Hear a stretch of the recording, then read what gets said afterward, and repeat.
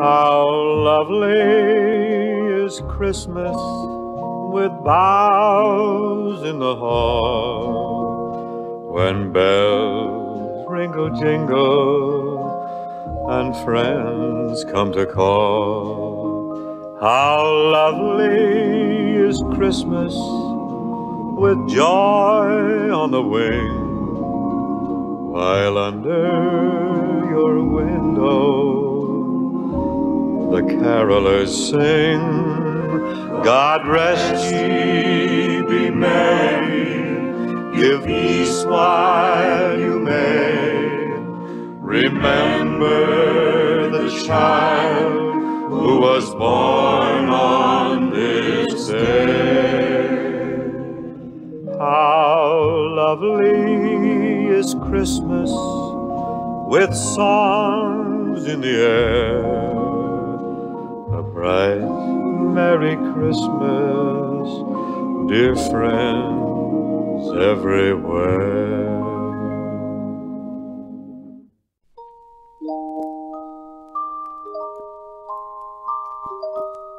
You know, there have been almost 2,000 Christmases since that first one so many years ago. But the one I'm thinking about right now took place more than 100 years ago in the dark wilderness of western Kentucky. There was this cabin all by itself at the edge of a forest. Next to the cabin was a clearing in the woods, but the clearing wasn't near big enough because the father had only one axe and he had to do all the chopping by himself. He had a wife, though, and a little boy. His name was young Jethro. Young Jethro was trying, to help as best he could, but how many trees can a small boy chop down in one day? Not very many. He's lucky if he gets a few bushes, especially if you don't have an axe of your own. So young Jethro used to say to his pa, I sure wish I had me a magic axe. I'd pitch in there and I'd chop away an acre or two in no time at all.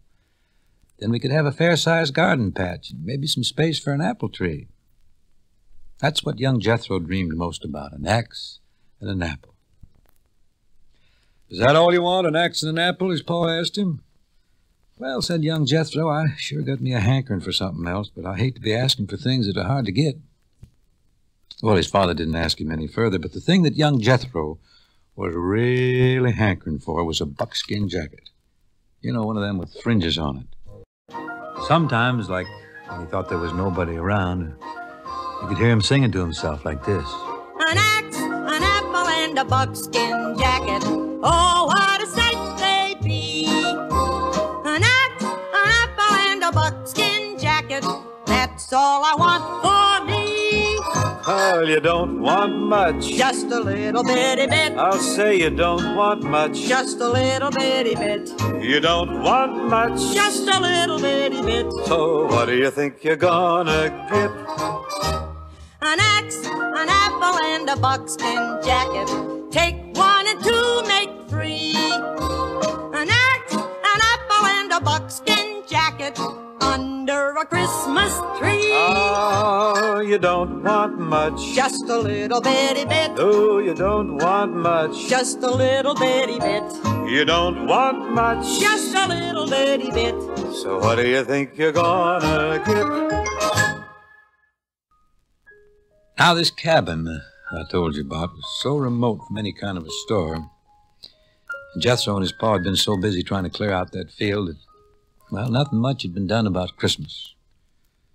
But along about noon of the day before Christmas, the father said to young Jethro, he said, son, you better start to get ready now. We're all going on down to the store with a few eggs and see what we can swap them for. But young Jethro, who still hadn't figured out what he's going to give his folks for Christmas, said he didn't think that he wanted to come along. Fact is, there was nothing young Jethro liked better than going down to that store, but he also wanted a chance to be alone, to work out some kind of a surprise for his ma and pa. Well, said his father, you just do what you think best. You got your dog Pepper here for company. We'll be back before sundown anyhow. So young Jethro, he stayed behind while his ma and pa hit it out through the forest. By gollies, what am I going to get ma and pa for Christmas, Jethro asked himself. I know what. I'm going to chop down all them trees and pull up all them stumps. By the time they get back, there'll be plenty of room for a garden patch. Maybe some space for an apple tree. So he grabbed hold of his pa's axe and he crossed to the first big tree. Well, the axe was too big and young Jethro was too small. All he could do was just make a few nicks in the side of that tree, hardly peel the bark off. Well, as he was chopping, a few flakes of snow began to fall. You know, evening and darkness always come sooner when it's snowing, and soon it was snowing hard, and young Jethro said to himself, well, Ma and Pa sure ain't going to get back before sundown. This snow will hold them up. So he went back to the cabin, and he waited at the window. Hours later, there was still nobody in sight. The snow had stopped, and the moon was out. The trees were bent low with the weight of the snow, and one of the biggest trees looked like a huge lumberjack with snow on his mackinaw. One of the smaller trees, a kind of bushy one, looked like a man with a pack on his back. One of the trees with some icicles clinging to its branches looked like a frontiersman in a buckskin jacket. The icicles kind of looked like fringes. Was he dreaming to see such things? It's kind of hard to know, especially around Christmas time, when a boy is dreaming and when he's awake. Boy at a window, a dream in his heart. What's in his dreaming? A pony and cart. Boy at a window, a gleam in his eye. What makes that gleaming a star in the sky? He can't tell a soul the half of his plan. Dream, little boy, scheme, little man. Boy at a window, if only he knew, somehow, someday, his dream will come true.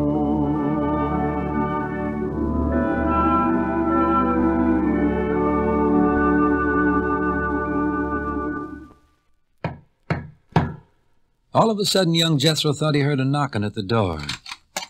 But when he opened the door, all he could see outside were a huge pair of boots. He looked up, and he saw a pair of legs, and he looked even higher, and there was a man as tall as the tallest tree. "Who are you?" young Jethro asked. "Paul Bunyan's my name," the fellow said.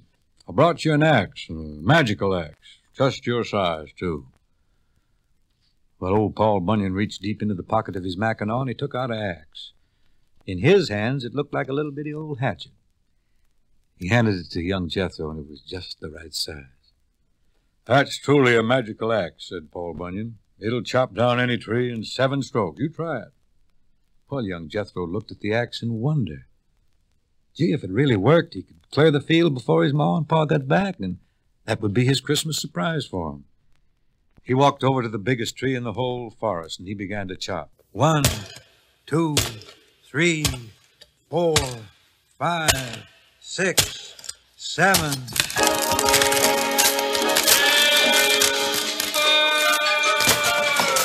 Young Jethro swung his mighty axe. That axe was mighty fine. And when he swung that mighty axe, down came a mighty pine. A timber here and a timber there, I heard young Jethro call. A timber here and a timber there, oh, see that timber fall. Young Jethro saw a mighty fir, it nearly touched the sky. Young Jethro swung his mighty axe, now hear the mighty cry. A timber here and a timber there, I heard young Jethro call. A timber here and a timber there, I'll see that timber fall. Timber!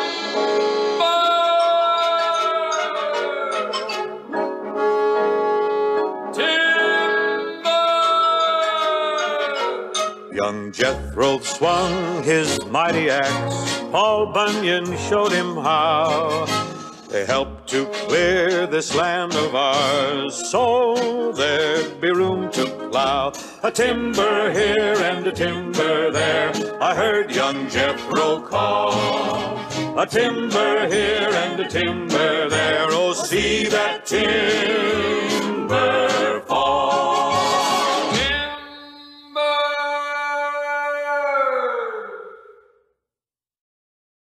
Well, mighty soon the cleared field looked real fine, and young Jethro thanked Paul Bunyan, and he asked him to come in and set a spell. "Oh, I can't come in," Paul said. "I can only put the toe of my boot through the door, but it'll get my toes warm. Do you mind?" So Paul Bunyan stood outside the cabin with one foot in the doorway and the toe of his boot stretched all the way over to the fireplace, and he and Jethro talked. "Ouch!" he suddenly yelled. "I put it too close to the fire." He pulled his foot away so fast he almost knocked the cabin over.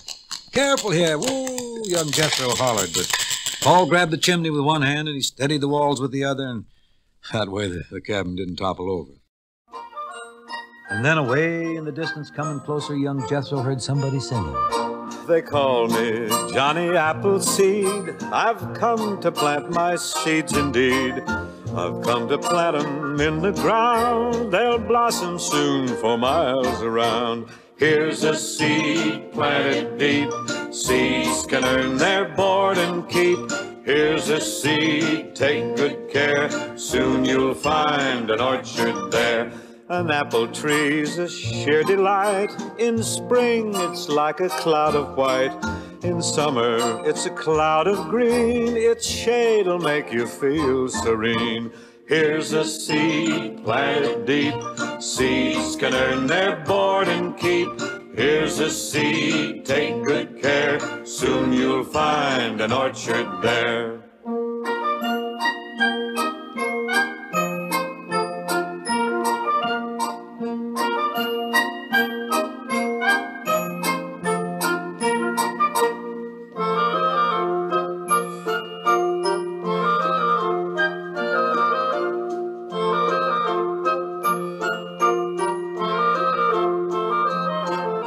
In autumn, you'll see overhead the apples now are rosy red. You pick 'em, they're sweet to eat. An apple's such a wondrous treat. Here's a seed planted deep. Seeds can earn their board and keep. Here's a seed, take good care. Soon you'll find an orchard there. Soon you'll find an orchard there. By cracky, sure enough. There, right outside the cabin, stood Johnny Appleseed. A pack of apples on his back. "When I heard you chopping and clearing away that field," Johnny Appleseed told him, "I figured I'd better hurry out here and give you a present." He reached into his pack and he took out an apple. "Now, you save the seeds from this here apple," Johnny told him, "and when spring comes, you plant 'em. Then you hope, and they'll grow into trees, and they'll bear you the nicest fruit you ever did see." Just then, from outside the cabin, they heard somebody cry, "Hey there! Anybody inside?"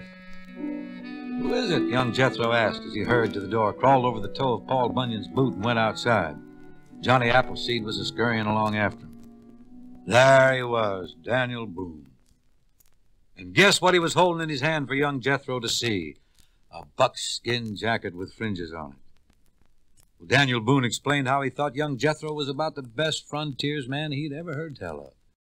Why, clearing away all that land like that, taking care of the cabin all by himself, and, well, he just had to bring him a buckskin jacket like the one he used to wear when he was a boy. "I hope it fits," he said. "It's kind of a magical shirt. Gives you courage." "I'll try it on right away," young Jethro said. Well, it fit him just perfect. And Daniel Boone was right. It sure did give him courage. Just like Paul Bunyan had given him strength, and Johnny Appleseed had given him hope. "Oh, boy, look how it fits," he shouted happily. Well, it pleased all of them. Paul Bunyan, Daniel Boone, and Johnny Appleseed. It pleased him mightily to see young Jethro in that jacket. Of course, it pleased Daniel Boone so much that he told Jethro the story of one of his great adventures. It went like this.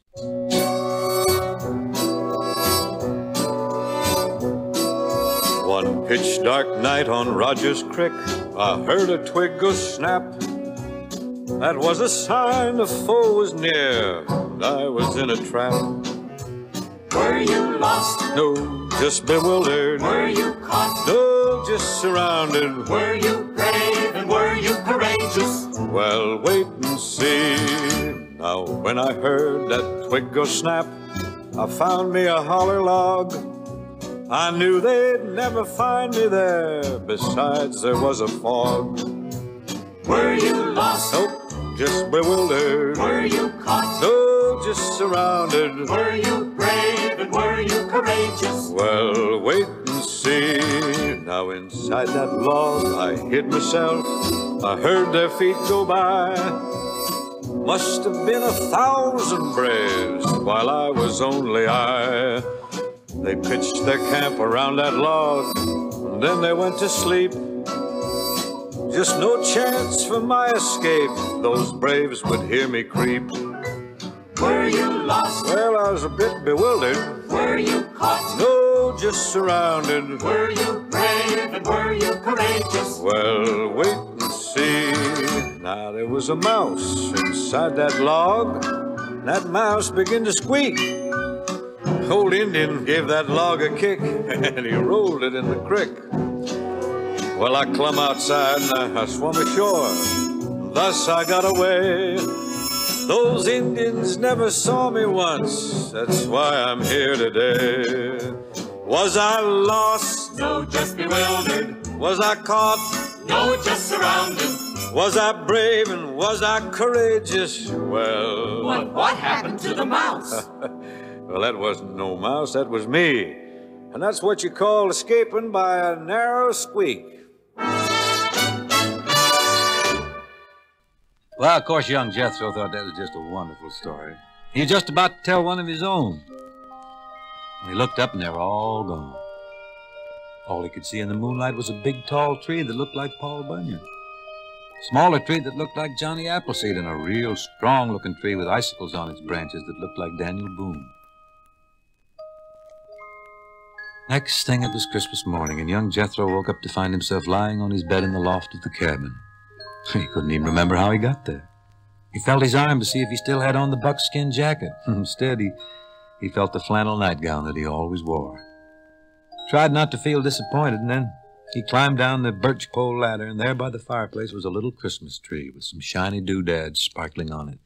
And underneath the tree, there were 3 presents, all wrapped up in Tinsley paper.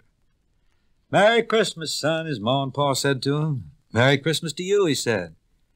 "You sure were sleeping sound when we finally got through that snow last night," his pa said. "Blackton never got here." Well, Jethro kept staring at those 3 presents under the tree. "Hey, how'd you like to open your presents?" his father said. The first was a long green package. He opened it very slowly. He could feel a handle, and he tore the paper away. It was an axe. It had a hickory handle, and the blade was gleaming. The second was a small package in blue. It felt like a ball, but when he tore the paper away, he found an apple, and it was rosy red. The third package was wrapped in red. He tore the package open, and there it was, a buckskin jacket. Buckskin jacket with fringes on it, too. Oh, young Jethro could hardly speak. He went to the window, and he sneaked a look outside. The field was still there, with the trees still in need of chopping. "I was going to give you a surprise," he said. "I was going to clear away that whole field, but your axe was too heavy."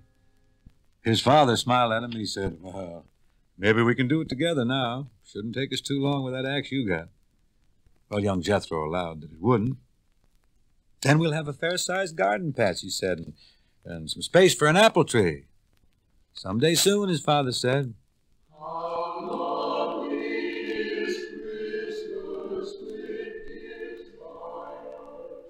Well, his mother had Christmas breakfast ready. They all sat down together. They bowed their heads in prayer. But far in the distance, young Jethro thought he could hear voices singing on the wind. And then he looked up at his mother and his father, and he smiled.